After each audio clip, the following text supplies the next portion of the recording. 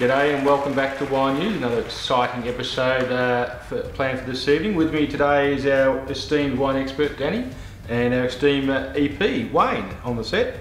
Good evening. How are you boys? I'm very good. Going well. Welcome back. Is expert in consumption, or because I think that's probably on this particular wine sort of subject, I think consumption is primary knowledge rather than secondary. Well, on that note, I'll happy to take the title. Exactly. And is this the bearded? The bearded burblers. Burblers, because I see, Daddy, you've got a bit of growth going as well. This is about as good as I get. That's November. This will be gone tomorrow. It's. So you've been growing from November, and that's. I started growing this in November last year, right. So it's coming along very nicely. So. Indeed. I was going to say, what have we been up to, boys? What have you been up to, Wayne? Start playing cricket again. Oh yes, they're travelling. Going real well. I've just had the cortisone injection in the shoulder and in the foot, so cricket's going really well. Completely numb on the right hand side. I tell you what though, when you do finish cricket, boys normally grab a beer. I'm straight for a bottle of white. Straight for the bottle of white? Straight for the bottle of white. The chilled in the fridge, ready to go. Yeah, glass of water first, of course. Yes. Keep hydrated, and then straight to the wine. We'll have to talk to the bar manager at the cricket club and see if we can get some of that. Well, if like our Australian politicians, if there's any dual citizenship claim going on there, you might get a call up for the second test. Exactly, I think so. We're running out of Australians. Well, I'm pretty good at for the arch enemies. I'm pretty good at headbutting too, so I'll fit right in. You'll fit right in. Now, we're going to talk about a Pinot Grigio today, which is something we haven't done on the show before. Up until about 10 minutes ago, I didn't actually know how a Pinot Grigio was actually made. But what goes into it? What sort of... I'll tell you. Oh, okay. Well, no, I'm joking. I was turning to the expert. Well, yeah, Pinot Grigio are fast becoming the highest volume white consumption in Australia. Is that right? And appear to be taking over from Sauvignon Blanc as the #1 consumed white in Australia. Yep. And I think there's probably a fair reason for that, in that the styles that we've seen emerge in Australia, predominantly from cooler climate regions, are very light, very soft, very easy drinking. Yep. They've got a little bit of flavour, but they're very approachable. Not overly sweet. No, that's right. But still with a zest of some Pinot Gris can be a bit sweet. Yeah, that's right. Yeah, some can verge on that fruit sweetness. But I think at their best they've got sort of a lightness, a freshness, an easy drink, and an approachability to them. And what I found really interesting was I always thought it was a blend of grapes, like red and white, but it's actually a white grape with a red skin.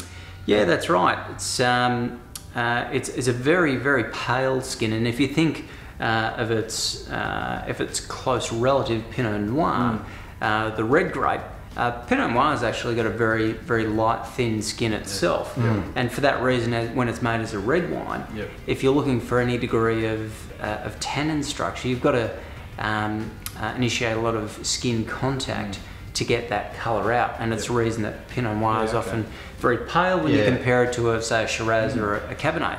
But Pinot Gris, Pinot Grigio, they're generally quite gently pressed, so when the juice runs out, you don't pick up any colour or much colour from the skin. And when you think about it, so what's when you think about champagne? So champagne is made from Chardonnay, Pinot Noir, and Pinot Meunier. Is that right? Yeah. So, and again, champagne is light in colour for that same reason. The skin contact is almost minimal. You're just slightly pressing the grape to let the juice run out, so you don't get any of that skin pickup. And I don't know if you see it on camera, but it's actually got almost a rose gold look to the wine. So this has picked up. They leave a few skins in it or something. Should we have a taste? Because I'm almost finished. Wayne might need a top up. This is my favourite at the moment. This is my, what do you love? Like if you're going to a store, I'm always going for this because it is just refreshing, especially it's coming in Australia now. It's coming lovely in light. So Pinot Gris and Grigio generally, that's been your go-to? Pinot Grigio, and this one, the Brockenshire. And it would be probably be on your Christmas table for sure. Yeah. I like any Pinot Grigio that's got a bit of spritz, like a little bit of spritz about it. So in terms of a little bit of acidity to the, just like a little fizz. Little fizz. Yeah, okay. Yeah. So this one's got quite a bit of flavour. So from Eden Valley. So generally, so if you're thinking Victoria, places like Mornington, Yarra Valley, in fact, cooler climates. Yeah, exactly. So they do some lovely ones down on the peninsula. Oh, absolutely. Queely probably doing some of the best examples in Victoria, and Kathleen Queely was a champion of the variety some 20 years ago when no one else had heard of it. Yep. Because it's a very recent wine to the Australian market, isn't it? Like, it's only been the last 20 years that we really had Australian-made varieties. Yeah, it's literally been in probably the last 5 to 10 years that it's really accelerated. Yeah. And I think that's because of its drinkability, its approachability. I mean, this is probably a good example of. To me, this is probably on the richer, more fruit-driven end of the spectrum. Yep. You can get them dialed back a little bit, so they're a little bit more.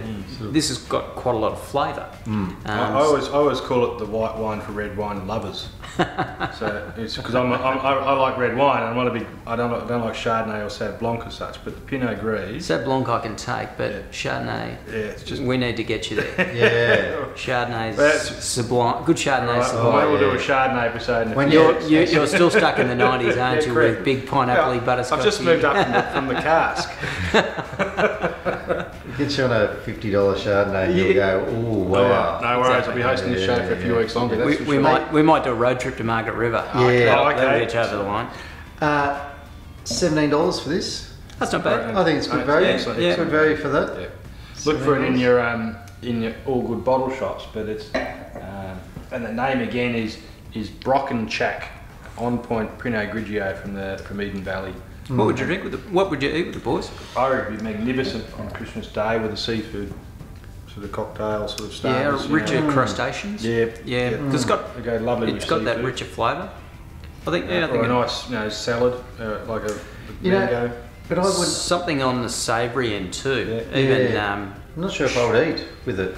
In fact, this is sort of, to me, this is your share around bottle Sunday afternoon. Before you have something to eat. The meat and Greek wine. Open batting.